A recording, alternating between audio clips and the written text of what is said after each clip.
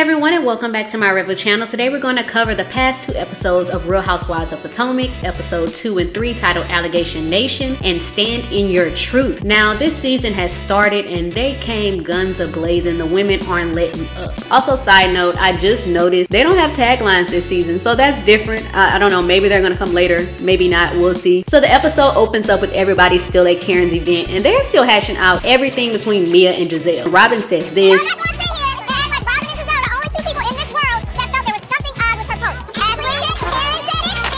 And she also said that the post came off as Mia inviting the energy of everyone thinking she's looking for attention. Now, Candace admits that a lot of people were thinking certain stuff, but there's a certain way that you ask. And while I was here for Robin calling some people out, I also agree with what Candace said. Just wait to hear what's really going on. Then we also seen Jacqueline, Mia's best friend, step in to have Mia's back. And she basically told everybody that Mia left the post open-ended because Mia is still learning the details for herself. I was definitely here for Jacqueline having her friends back. Once the group disperses, Mia tells Karen that she's the chosen one and she's going to do the Lord's work when discussing her possible cancer situation. Katie and Charisse makes an appearance. Ashley and Candace are making strides towards their friendship. Wendy and the others notices it. Charisse tells Karen she wants to have a sit down with her, while Giselle brings Katie over to Ray. Now, if you watched the earlier seasons, you'll know that Ray made comments about Katie being cute and that's like his crush. So, you know, this is typical Giselle trying to be messy. Katie then proceeds to grab Ray's behind in a playful manner and I'm like, girl, keep your hands to yourself. Karen breaks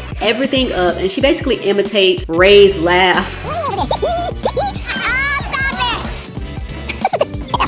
So after all this goes down, Karen gives us her speech and everybody is looking like, what is Karen even talking about? So this leads into them just partying, having a good time, and you know, typical Giselle. Karen's stuff never makes any sense. Leave it to the grand dame. She's throwing a springtime party in a Mexican restaurant. Giselle could have sworn that springtime is everywhere. I didn't know it was for a certain region or so forth. We then get the montages of everybody and their families. Then it cuts to Karen getting her checkup at the doctor. So her boobs are healing well. And she also says she wants to show women that you can do something to lift you up. Basically do it for you, not for everyone else. And she also encourages women to not do it within their 20s. And we know that's because we hear all the time that, you know, you're gonna get your grown woman weight later on in life when you hit like your 30s. You know, I'm still waiting on my grown woman weight, so we're gonna see how true that statement is. Then we see Candace's sister is living with her and basically she's waiting on her home to be built. They also discuss how Candace plans to get pregnant at the end of the year. They also discuss the late hours with Chris' job and how she misses him working from home and just getting his undivided attention. Then we have Ashley hanging out with her friend Deborah. They discuss their kids. They also discuss where everything is with Ashley and Michael. Now listen, I was here for Deborah asking all the questions everybody wants to know. Oh, he's still saying, what? Do you feel like he's trying to reel you back in a little bit? What's that saying, like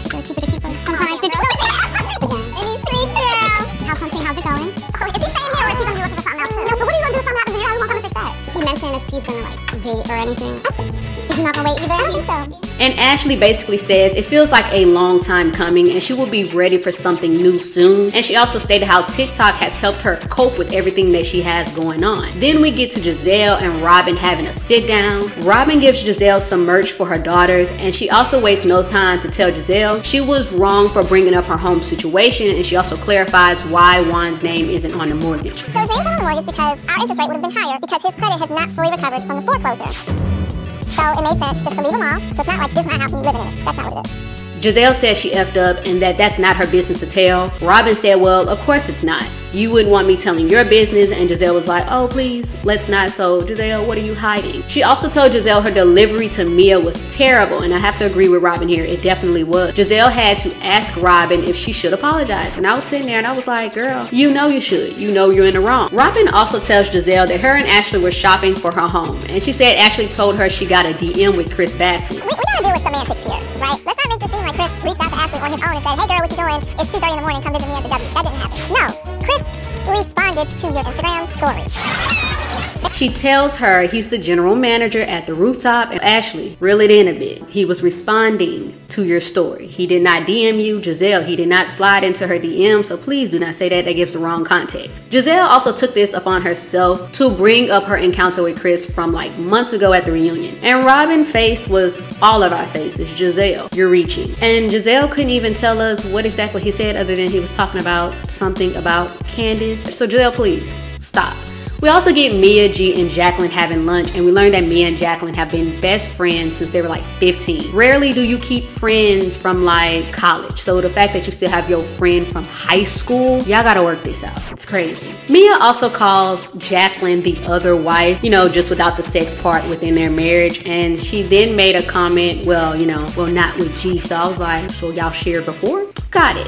We also learned that Mia's is still going through the testing, and this led into them discussing what happened at the event. Mia reads what Karen has said before she got to the party, and Karen warned her of what was going on before she walked in, and Mia took it. Translation, Mia, we've been talking about you all week, and I want you to know before you walk in here. Notice. Her and Jacqueline said Karen had many opportunities to tell her, especially because they live down the street from each other. Now, during the scene, correct me if I'm wrong, I could have sworn that she already warned her in episode 1 when she went to her house to visit, and maybe she was just reiterating it. I don't know. But basically, Jacqueline feels like Karen was just trying to cover for herself. Then we have Ashley and Candace meeting up. They had putt-putt. They talked about the Grammys. Ashley tells her everything she told Robin, and she mentioned she pulled her to the side because she knows Candace prefers to have these conversations outside of a group. So on Saturday when I woke up, I opened my Instagram, and Chris had DM'd me at 2:40 in the morning.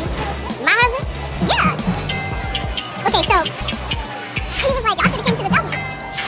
Candace tells her that he's the general manager there, and he's rebranding the W.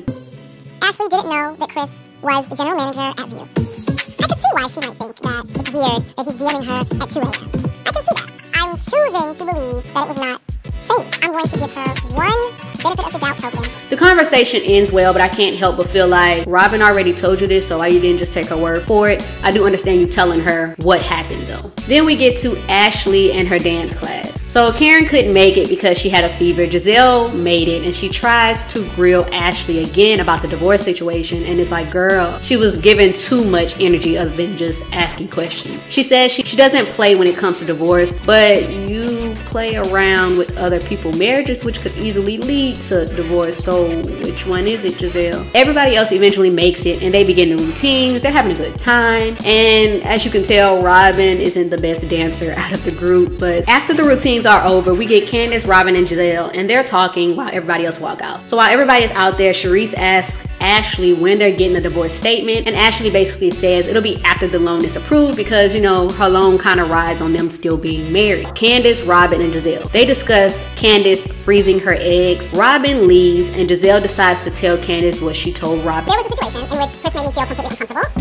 and I feel like at this point I should tell you what happened. So we were at the reunion, we're in the hallway, we're talking, and he was like, hey, can I talk to you in your room?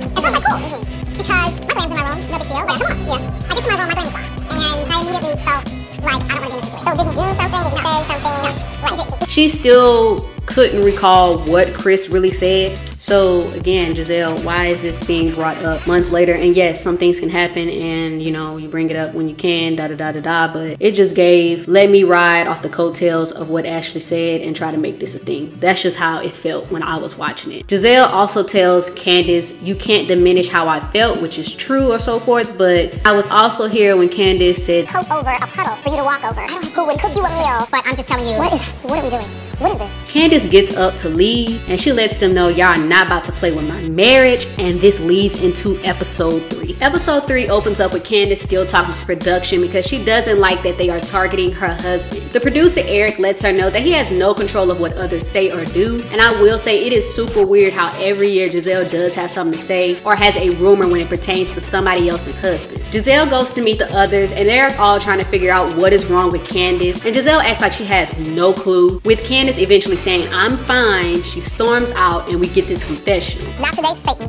Not today, neck.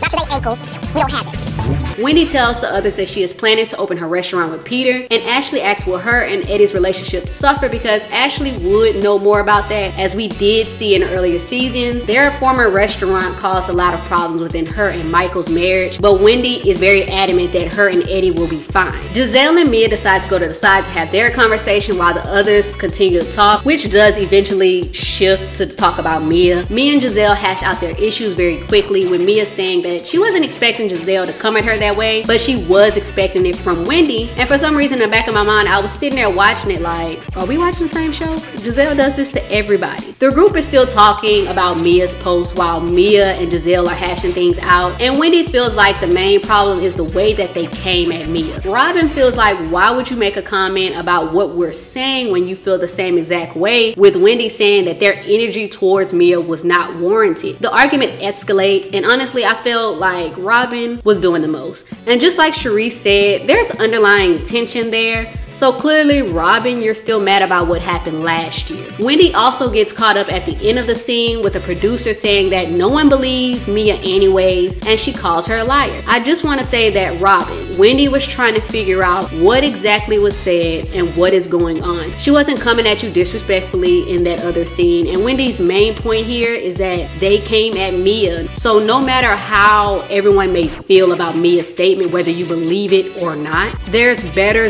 ways to ask or so forth. But Wendy, you should have left it there and never said, stand in your truth. I never called her a liar, because now the shift is going to be on this. I'm okay. I probably, outside of me and Karen, I'm probably the only one that's trying to give her a chance. But she's lying, so who cares? Giselle and Mia join the group towards the end of the argument. Ashley asks Mia how she's doing, and Mia lets them know that they have ruled out cancer. She still has to go through the process of removing the lumps. Robin then invites everyone and their kids to a fun day, except for Wendy. Wendy says that Robin has a character flaw because she's excluding her kids, and honestly in the real world no one is going to invite you to anything, especially if y'all don't get along. So I DK why Wendy expected that, but I will say, Robin, you were just being flat out rude and petty for trying to exclude her and her family. If you're going to exclude them, invite the people separately. Then we see Ray and Karen going for a manicure type of date. Karen asks if he's insecure with the changes that she's made recently, but he's adamant that he's not, and he says that he knows she has eye candy and he's okay with eye candy as long as that is only what? Eye candy. Then we get another scene where it's Ashley and her brother looking for her a new home. There's this gorgeous 5-bedroom home we get to see. Production asks Ashley a series of questions like, do they plan to make a cash offer? And how she felt about learning from the realtor, the same realtor that her and Michael have used for years, that it really didn't matter if they knew they were getting a divorce or not, something that Michael said was important for them to not know. So of course Ashley made excuses about the cash offer situation, and when it pertains to people knowing about their divorce,